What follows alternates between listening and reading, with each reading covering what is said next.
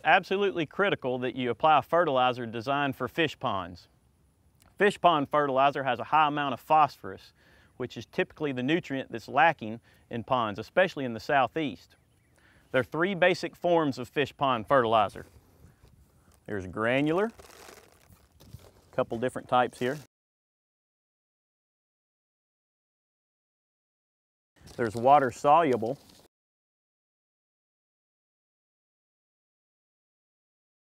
and there's liquid.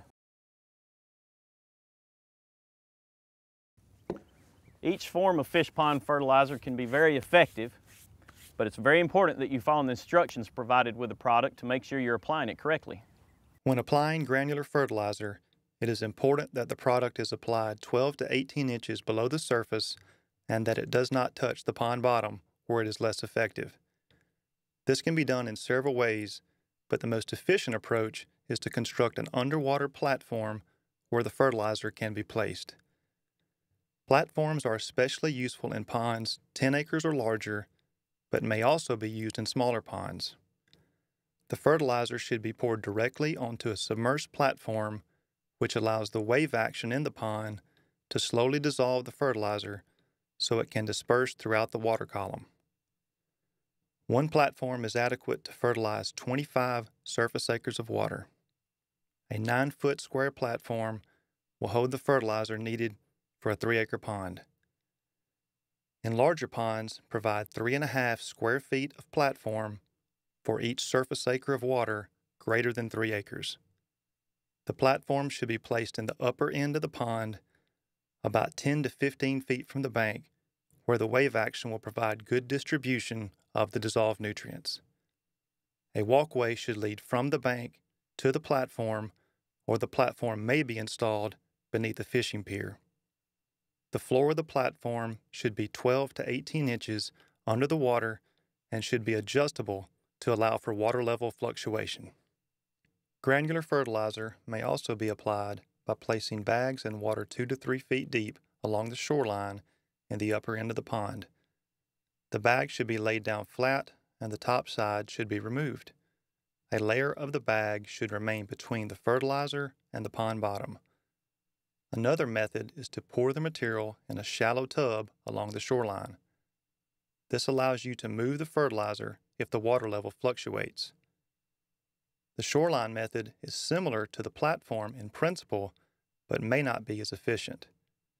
The application rate of granular fertilizer depends on the nutrient analysis, but the most common form, 20-20-5, is applied at 40 pounds per acre. There may be times when you can use phosphate fertilizer.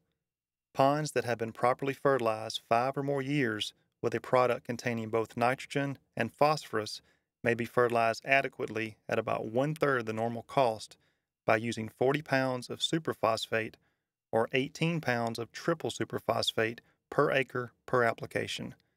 A fertilizer containing both nitrogen and phosphorus should be used for the first 2 applications each year. After that, try using only phosphate for the remainder of the year. If phosphate fertilizer does not maintain a desirable growth of plankton, then revert to the use of one that also has nitrogen. Just like granular fertilizer, liquid fertilizer should not be poured directly into the pond. It is heavier than water and will sink to the bottom before it can go into solution. Liquid fertilizer should be diluted 10 to 1 before it is applied. For smaller ponds, less than 2 acres, it can be sprayed or broadcasted around the edge of the pond. For larger ponds, it should be applied by boat, by siphoning or pumping from a container into the prop wash of an outboard or electric motor. The standard application rate for most liquid fertilizers range from 1/2 to 1 gallon per acre. For large lakes, liquid fertilizer is often delivered in bulk and stored in large containers at the edge of the pond. Powdered fertilizer is highly concentrated and very soluble in water. Therefore, smaller quantities are needed. The standard application rate for most powdered fertilizers range from 4 to 8 pounds per acre. For ponds less than 2 acres, it can be broadcasted from the shoreline. For larger ponds, it should be applied from a boat and trickled into the prop wash of an outboard or trolling motor. Because it is very soluble in water, it will often stimulate a phytoplankton bloom quicker than other fertilizers. However, it may require more frequent applications to maintain the desired water visibility. Regardless of the form of fertilizer you choose to use, it is imperative that you apply it based on water visibility and at a rate that's printed on the bag.